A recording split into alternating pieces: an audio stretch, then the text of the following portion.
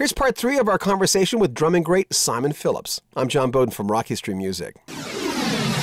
Pete Townshend. I asked the audience on our Facebook, okay, we're going to talk Simon Phillips. And so Pete, well, you know, I've said this to a lot of people. His songs are just so playable. They play themselves.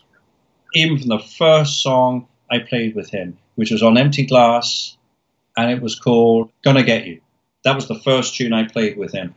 And it just played itself. I didn't have to do anything. My hands just moved and went into the right places, and he loved what he heard. And he was there in front of me playing his Telecaster. Yeah. Tony Butler was playing his bass. Rabbit was playing the piano. Bang, it went down. Wessex Studios with Chris Thomas and Bill Price. And that's how the whole album went. So it was just it's a joy to play songs that play themselves. You don't have to think about them. Yeah. And it's always been the case with Pete, you know. And I admire that so much. But also, I mean, just a lovely person, lovely character. The world's most complicated man in some ways. I started producing him on one project called the Iron Man. And, of course, he's always been at the pinnacle of technology. And he was using a thing called Synclavier from NED, New England Digital. And, of course, he'd bought the whole rig with a hard disk recorder. Now, those days, we weren't using hard disk recorders. This was in 1986. So it had its limitations.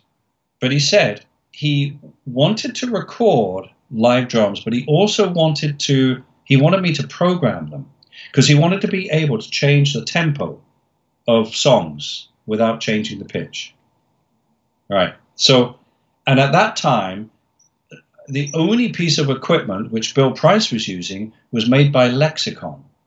And it was called a Lexicon Time Expander or something like that.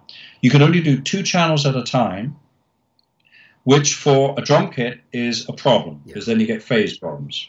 So, but he, no doubt, he was still doing this to change tempos of certain songs. And so I was having a crack. I'd already been a Fairlight operator, and I was obviously a studio operator with tape machines and consoles and stuff. But the Synclavier was like a new thing to me, but obviously I was very gung-ho for it, because I love technology. And so I had he explained a lot about it. I worked with it for a little bit, and then I'm still trying to formulate how to record. And so I'm asking him, so Pete, how many channels can you record at once? I believe at the time it was only 4 channels. I need 8, minimal, to record a drum kit.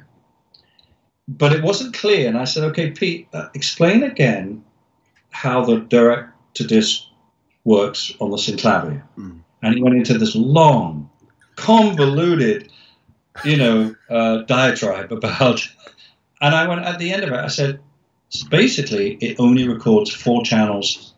And he goes, I didn't invest all this fucking money into the Synclavier. And he went off on a tirade. And he said, but you're right, it only records 4 channels at a time. I said, thank you, Pete. That's all I wanted to know. And it took like an hour to get that out of him. It was hilarious, absolutely hilarious. So his brain is really wired that way. It's like, there's a lot. That's amazing. Yeah, it's lovely. I love Pete. And, we used to write to each other occasionally.